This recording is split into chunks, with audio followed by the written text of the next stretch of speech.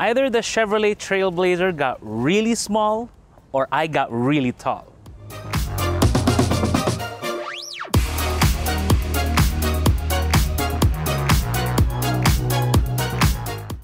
Downsizing is a huge thing in the auto industry, but what Chevrolet is doing with the Trailblazer nameplate is on a whole different level. I mean, this nameplate really started out as something the size of an Explorer. And I remember they brought it into the Philippines from the United States, and it had a big 4.2-liter straight six. A friend of mine had one. Actually, I think he still has it. Now, Chevrolet canceled that model and then they switched to a Thailand-made Trailblazer. That was a totally different model because it was a PPV, a pickup passenger vehicle. Now, as you know, those are very popular in Southeast Asia and particularly the Philippine market. That's why we have models like Fortuner, Terra, Montero Sport, Mu-X, and Everest, but no longer the Trailblazer. But the cancel culture over at GM seems to be a big thing because not only did they cancel the Trailblazer nameplate in Thailand, they actually sold the factory that made it along with the Colorado. So that Trailblazer is no more. So Chevrolet Philippines had to pivot because one of their biggest models that they sold in the Philippine market is now being lost and it's kind of beyond their control. So TCCCCI went over to another sourcing for the Trailblazer, and that's how we ended up with a Korean-made model. And yes, this is very different. This is no PPV. If you look underneath, you will not find a frame that the body is bolted on. This is a unibody, a crossover. Now, when you look at the front, yeah, the design really kind of wins you over because I can honestly, and many of us I'm sure will try to bash this vehicle to high heavens because of the change in philosophy of use with this vehicle. But when you start judging it for what it's trying to accomplish, then it kind of really starts to win you over. I mean, with the look, the split headlamps, I mean, this is kind of really popular right now in a lot of crossovers and even MPVs. But what the design really reminds me of is a Citroen Cactus. We'll try to pop in an image of that over there. So you can kind of see the similarity with the front, particularly when we go over to the side. Now from this side, you can see some of the details that make it rather different. I mean, the black cladding, of course, the black wheels with the Continental tires is pretty good. But remember what I said about the Citroen Cactus? Well, you can see it with the side especially, particularly with the C-pillar. The way that looks is very, very unique. Now, let's have a little fun with this and do the dimensions. At 4.4 meters long, this is about half a meter shorter than the Trailblazer it replaced. That was 4.9. In terms of width, this is around 1.8 meters wide, even though the brochure I think says around 2 meters. I measured it. Actually, the measurement they were doing probably included the side mirrors. So the previous one was around 1.8 body for the body size. In terms of height, this is I think 1.65 with the roof rails, which is why even with my height at 168 cm, I'm a little bit higher than this. The previous one was around 1.85. Of course, I'm being facetious with the model because yes, this is a totally different approach to the Trailblazer name. Even at 4.4 meters, this is smaller than a Honda CR-V. And I'm talking about the first generation one. The latest generation CR-V dwarfs it. Now, for the back, well, not really much to talk about. It does have the black trim over on either side to give it that floating roof effect, along with the A-pillars. I mean, with the back, it's a regular 5-door crossover with a nice black lower bumper and the silver skid pad there, skid plate, however you want to call that. Trailblazer neatly spelled out. And you have the name of the model, of course, is the Premier. And being the Premier, it also has a neat feature, the motorized tailgate, which is kind of strange because normally you reserve features like this for much larger SUVs, but this one has it. When you do open it up, it does have a nice cargo area. Currently, the measurements of this is about 32 inches from here up to the back of the rear seats. It's about 54 inches wide for these cutouts, but normally you'd put something around 40 inches wide between the wheel arches. That's kind of the thing here. The cargo floor is actually two-tier. You can lower it down or you can keep it as it is, because in this configuration, when you see, I kept it locked. There you go. Kept it locked. When you do that, it creates a fold flat space for cargo. Now, in this configuration, the space grows to, well, the length grows to around 55 inches all the way, the supported part. It can go up to 62 inches if you have something hanging over there before the front seats, but it's a pretty big cargo area, all things considered. One thing strange though, this one does have a slot for a tonneau cover, but for some reason, this one does not have it. The first thing that really screams at you when you open the engine bay of the Trailblazer is not the engine, but that heat shielding there. And the reason is this is a 1.3-liter turbo engine, meaning that heat shield is supposed to prevent the heat from the turbo and the turbo manifold from getting into the engine bay and making things uncomfortable. This was a 3-cylinder turbo. It makes 155 horsepower and 236 Newton meters of torque. It's bolted onto a CVT and it's purely front-wheel drive. There is no all-wheel drive option. So if you have any dreams of off-roading or going on the trail, this is not going to be the car for you. This is going to be something more for urban driving. So let's take it out to the city and drive.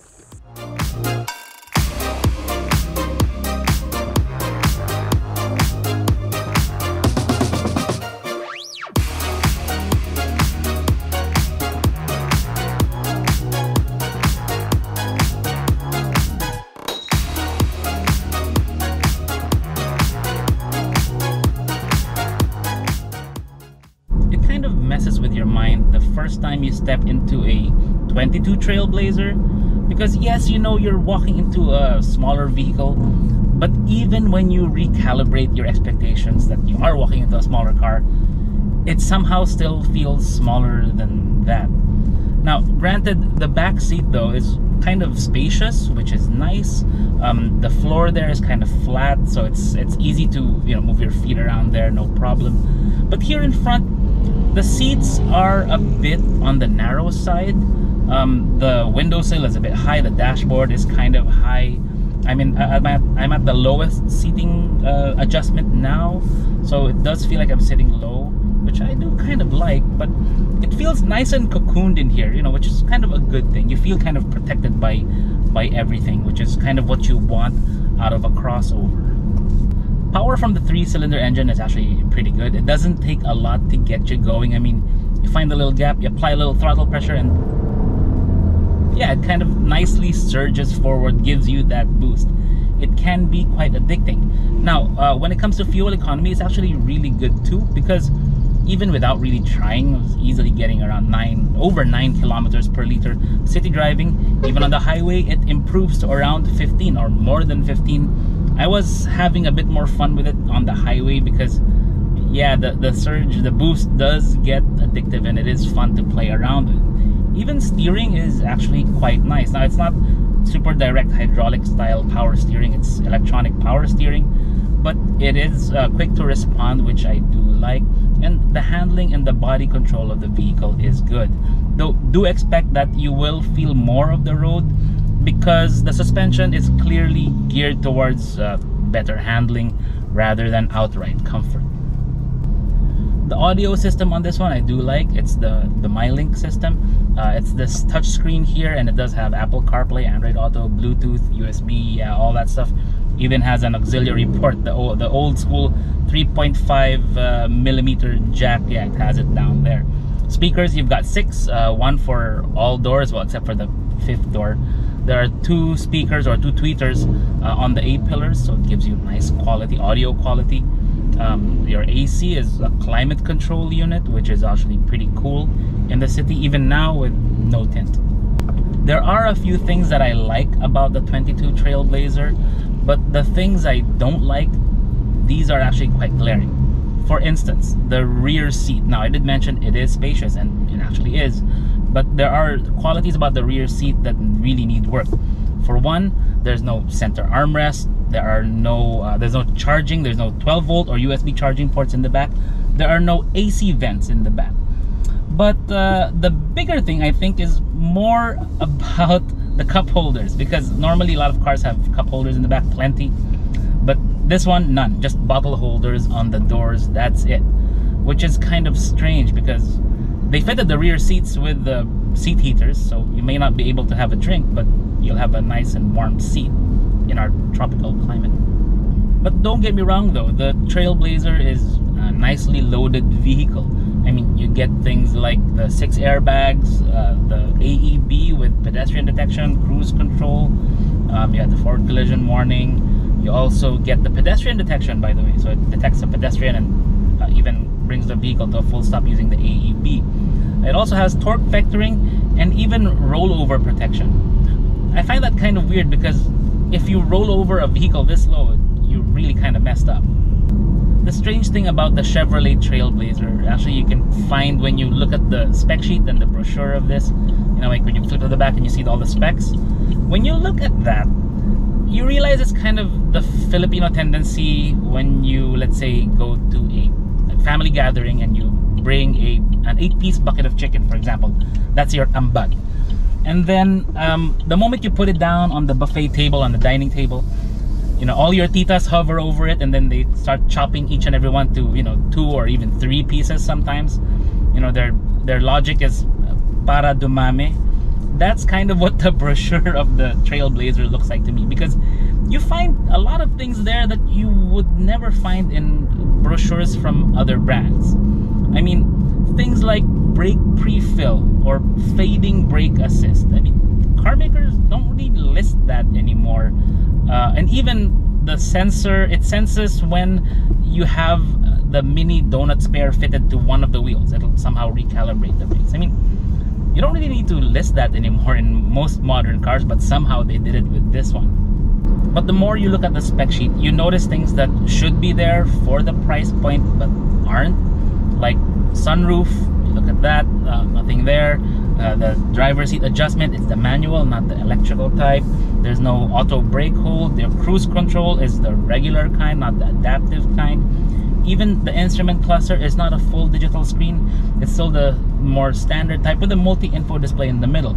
And mind you, the multi-info display of this looks kind of dated. It's still monochromatic, not the full digital screen.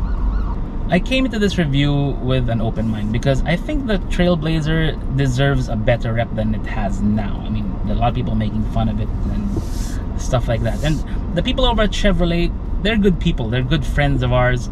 And they deserve a vehicle that they can really market to their customers, because after they lost the factory, or at least GM lost a factory in Thailand that supplied the Philippines with, you know, Trailblazer in Colorado, they lost 2 of their strongest products. But there are things here that really need attention, that really need to be pointed out. Now that we're parked, let me take you around the dashboard from my point of view, because right now the steering wheel I really do like, because the leather on this, if it's fake leather, it's really good because it has the imperfections. It's probably real leather and it does feel nice. But the issue I think here are the way parts fit together. I mean, of course, here on the doors, like right here, that's plastic, that's normal. But when you look at the way things fit together, like here, this one, from my vantage point, the fit of this to this isn't great. Same when you go down here, because the fit of this, it may not show up on camera, but it's like not really great.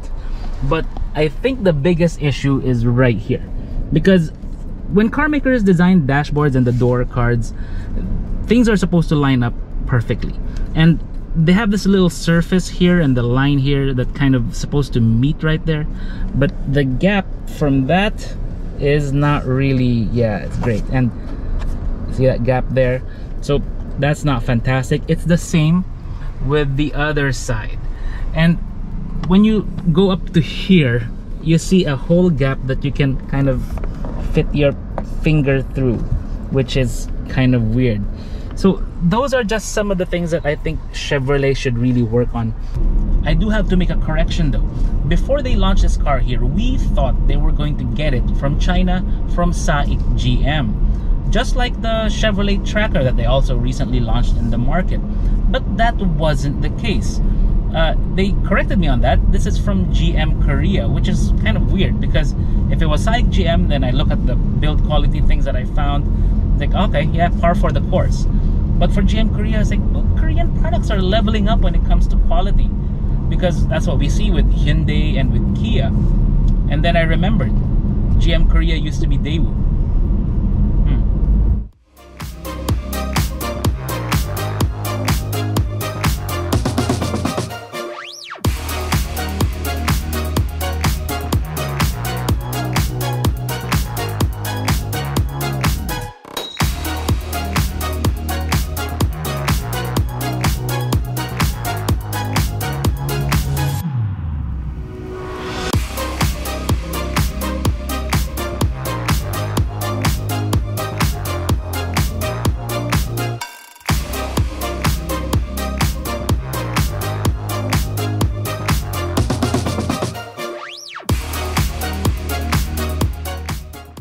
The Chevrolet Trailblazer is definitely interesting, particularly from a design point of view, because it really does look good. But there are quite a few things that we think they should work on. The interior quality and the plastics. The features, like adding a panoramic glass roof, that would be nice. They could also improve on the panel gaps on the outside and the alignment of the doors. Those are things that, yeah, they can improve on right from the factory to come out with a much better vehicle. But the one thing they really need to sort out is the pricing of this vehicle. Because at 1.621 million plus 888 pesos, it is quite pricey. And it puts it between two very strong vehicles in the market.